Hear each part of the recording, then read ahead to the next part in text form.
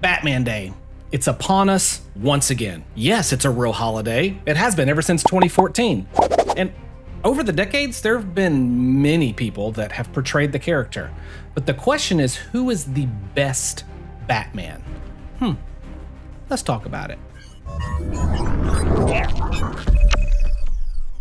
So before we jump into it, let's go over a few things.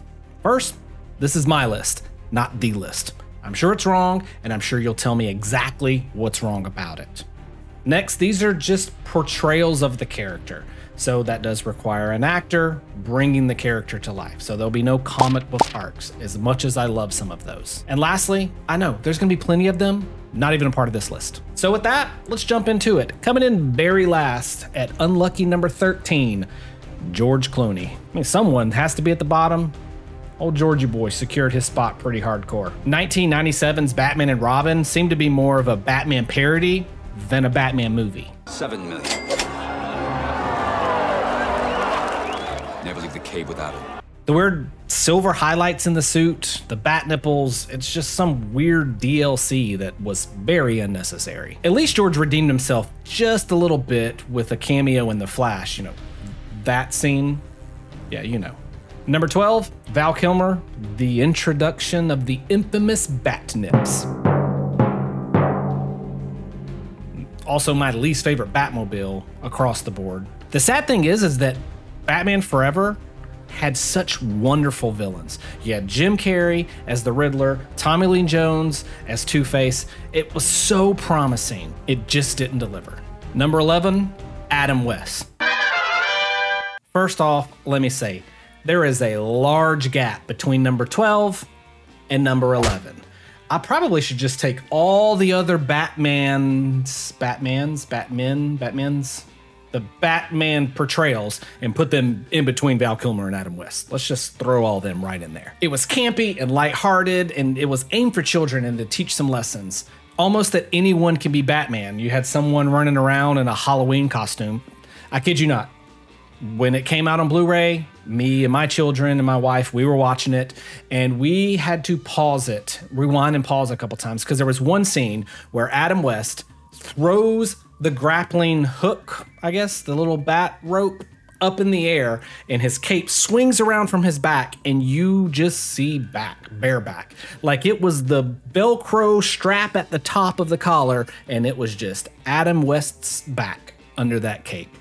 We found it hilarious. We died laughing. That absolutely amazing to see. And it didn't get cut from the Blu-ray release. Adam West did reprise the role for a few animated films, which I really enjoyed. Come on, Robin. There's a bad moon on the rise. Number 10, Ben Affleck. Listen, I get some people didn't like the Batfleck, but it was the most comic book accurate suit. And that Arkham style fight scene that happened, I think it's called the warehouse scene in Batman v Superman, was perfect.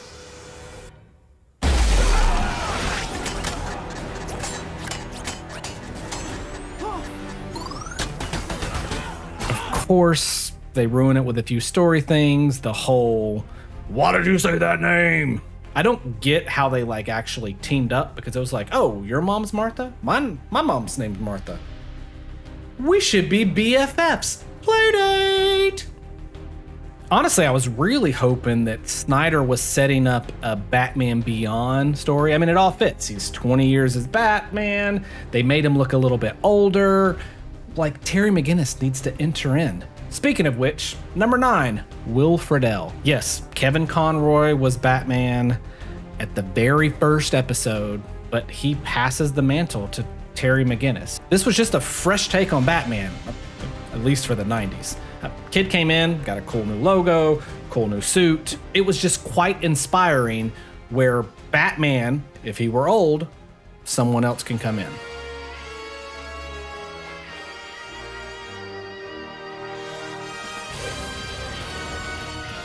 Number 8, Jason Momoa. Now, I know there have been many voice actors who voiced Batman in the DC animated movies, but if you look at the main storyline, that was played by Jason. He was calm, calculated, and the world's greatest detective persona got to really shine through that story arc. He would come across cold, but also compassionate. I had to try. If someone can be saved, I have to try. All right, so for me, this is where it gets a little bit difficult because like my top 7, I thought was my top 3 until I started making this list. So number 7, Troy Baker. First off, I'm pretty convinced that Troy Baker is like the Wilhelm scream of video games, because if you listen close enough, you'll find him in every single game out there. He was in the Telltale games. He was also Lego Batman. That's the one I'm gonna focus in on. I've already talked about it on this channel, like Lego Batman, huge part of mine and my wife's early marriage.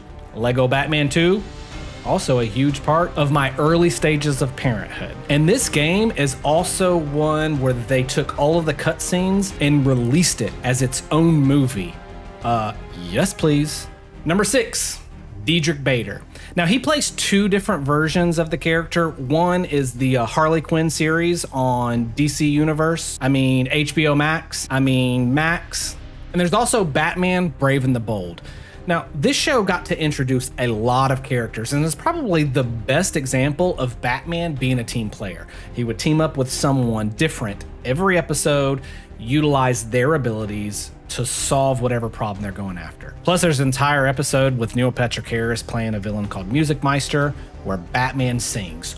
Who wouldn't love that? But if you expect me to play along with your twisted tune, she'll have to sing as high as me.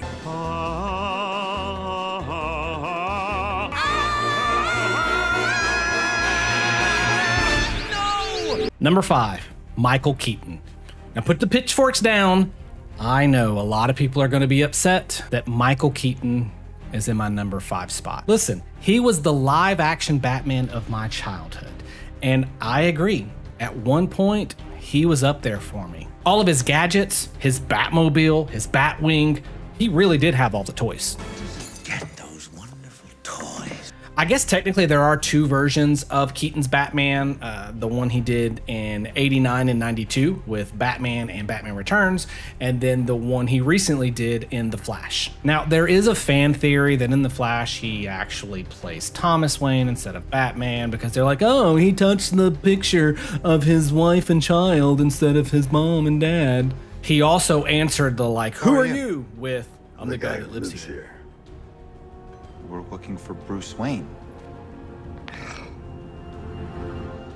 You hungry? But he refers to himself as Bruce. He talks about when his parents were murdered, but it doesn't matter if he plays Thomas Wayne or Bruce Wayne. He's still Batman, and we are saying the portrayal of Batman, not Bruce Wayne.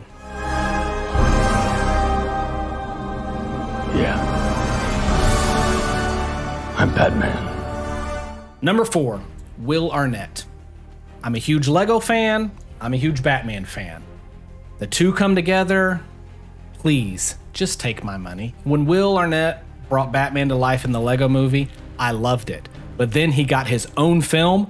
I will watch the movie. I will buy all of the Lego sets.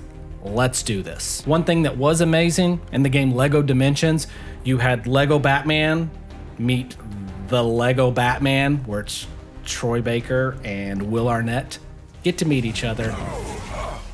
Batman? Gandalf? Batman? Ow! You landed on my back, man. I'm Batman. No, I didn't say, hey, I'm Batman. I'm Batman. I'm Batman. I'm Batman.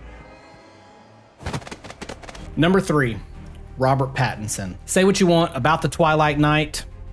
I friggin' loved it. This was a much more low-key, gritty, down-to-earth Batman. And seeing Batman in his 2nd year, where he doesn't have everything figured out yet, he's just beating people to a pulp.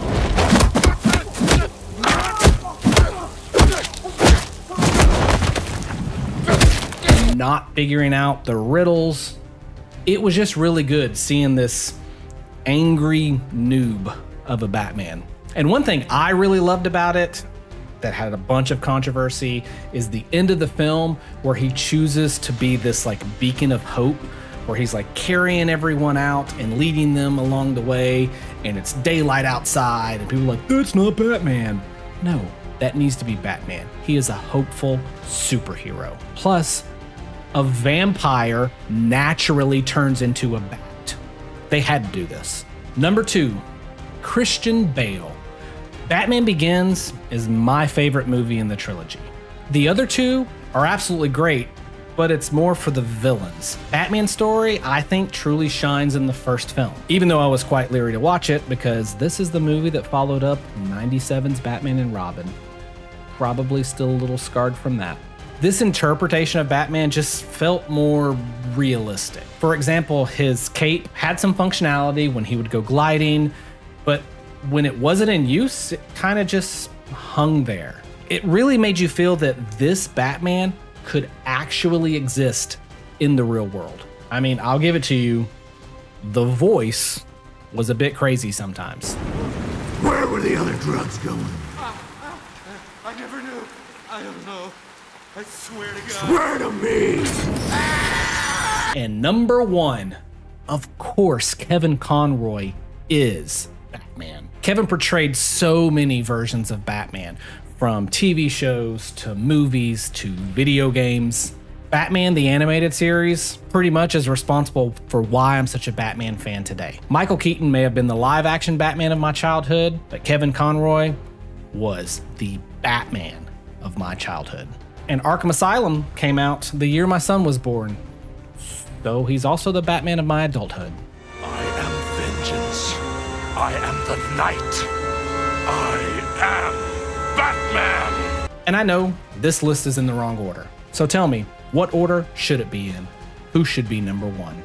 And if you're still here, why not subscribe?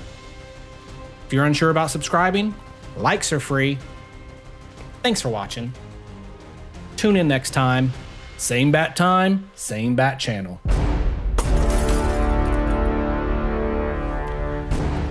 Talking about Batman through the decades, this is one of my favorite mugs.